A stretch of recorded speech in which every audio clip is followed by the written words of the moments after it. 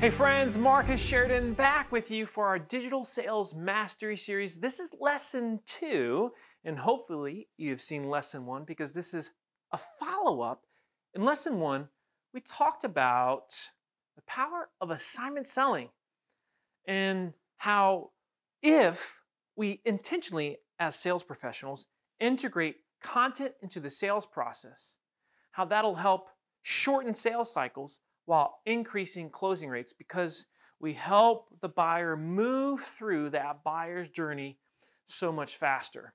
We discussed what it should look like, but now we're going to talk about what are the pieces of content that work the best when we're doing assignment selling with prospects, especially early in that sales cycle, that sales process. Okay, so here's what it looks like.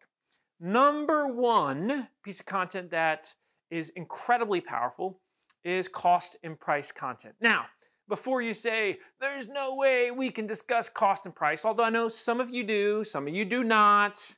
Hopefully you read They Ask You Answer my book and you'll see an entire section on the psychology of discussing cost and price on your website.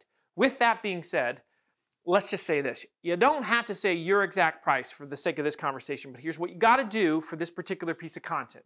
There's 4 components of a great cost price piece of content that we want our prospects to read early in that sales process.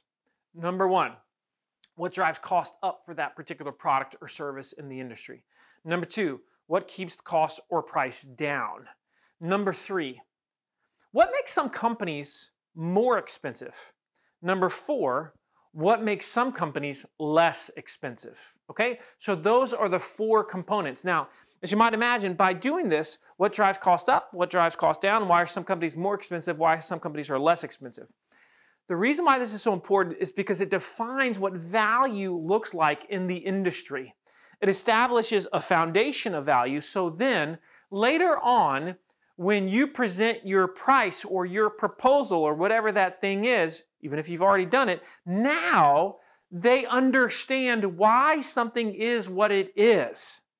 So this is one of those very important ones to introduce early. It's great to do it. And we find because it has to do with cost and price, many people will take the time to review it, whether it's an article or a video. So that's number 1. Number 2 piece of content to use in your assignment selling is the classic how to choose, how to buy, what to look for content. What I mean by that is, let's be hypothetical. Let's say somebody is buying looking to choose the right CRM for their business, right?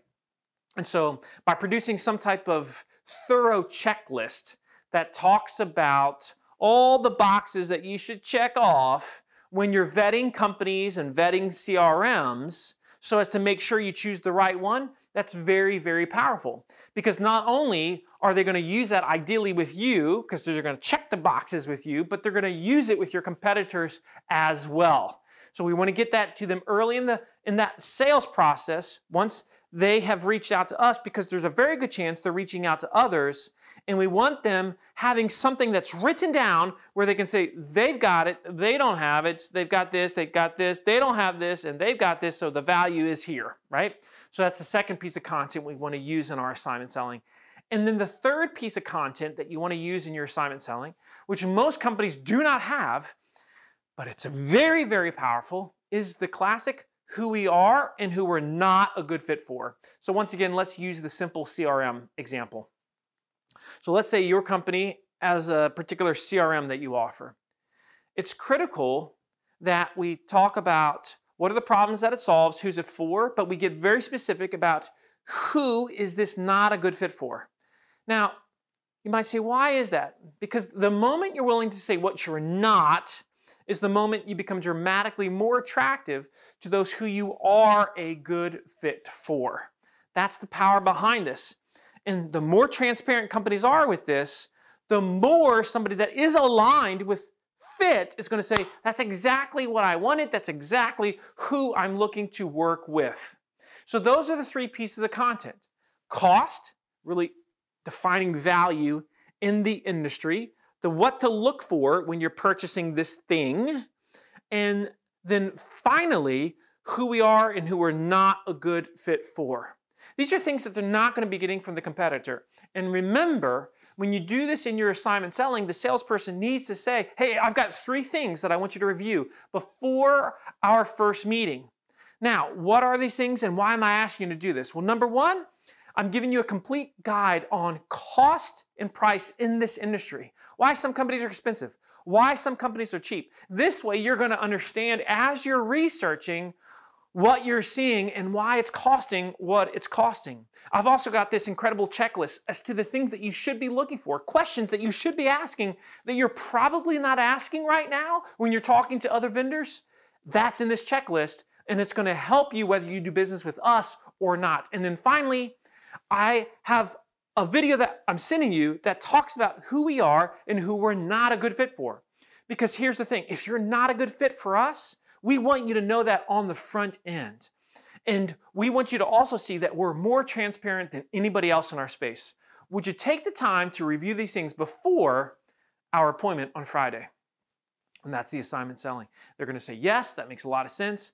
And can you imagine if they actually consume that content before the meeting? It's going to be dramatically more productive, more effective. But if we just send them something without explaining it, without getting the commitment, it's not going to be the same. So hopefully now you see the full picture of assignment selling. You see what it is. You see how to do it. You see why it matters so very much. And again, I want to remind you, I have seen companies around the world, I've helped them apply this. It works regardless of the size of the sales department. The key though is that the marketing department is producing the right content, right? The sales department is aware of its existence. They know where to find it, and they know how to present it. And that, my friends, is the essence of assignment selling.